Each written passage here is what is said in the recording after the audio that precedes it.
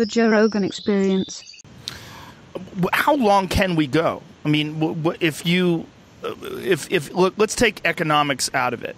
What would you think if there was no concern whatsoever about economic loss and the damage to the economy? What would you recommend in terms of just purely from a medical perspective?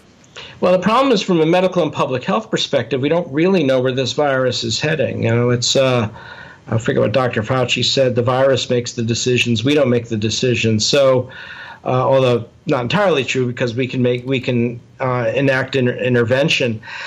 So hopefully by the summer, this is not going to be a huge problem, but we don't know. And then we also don't know if this thing's coming back. So what do the out years look like? Even if it goes down this summer, does it come back up again in the fall? Does it come back up again early? Can I pause you for a second there? What's that? Why would that happen? Why would it come back? Why would it go away and then come back in the fall?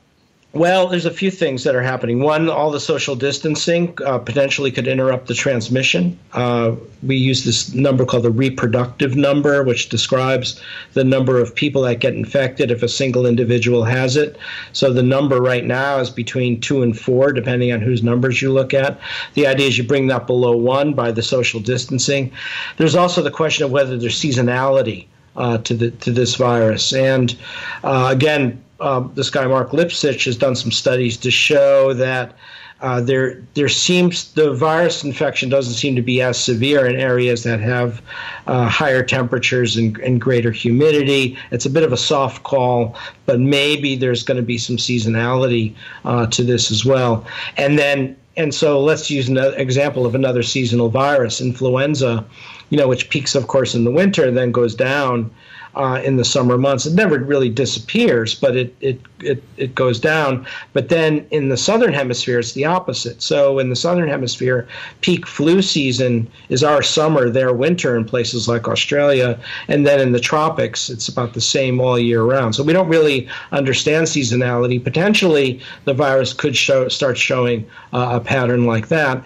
And then the question is, does it come back year after year after year like flu does, and show some kind of seasonality? These are all scenarios that are being looked at. So, for instance, our vaccine, if it's used and goes through all the clinical testing hurdles, probably is not going to be used for this 2020 epidemic. If it's used at all, it's going to be used in the out years if this virus starts to come back on a regular basis.